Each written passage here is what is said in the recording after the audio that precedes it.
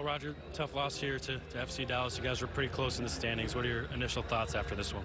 It's a very tough game. It's kind of hard to put words together after the game, but I think we showed some effort at the end.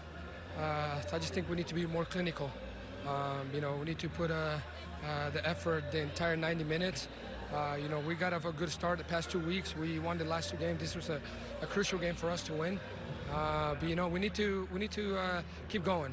It's not over, but we need to think about it. It's gonna hurt all this week, but hey, let's get back next week in New York and start winning again. When we go on things like that, usually we win 2 games, we lose 1, we win the next 3 or so. But I think we need to do that right now.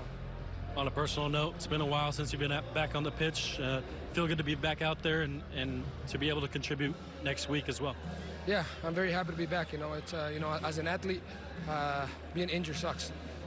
You want to be back in the field, help your teammates, you want to help them fight, and get a little bit more in shape, and hopefully I can help the team in the long run.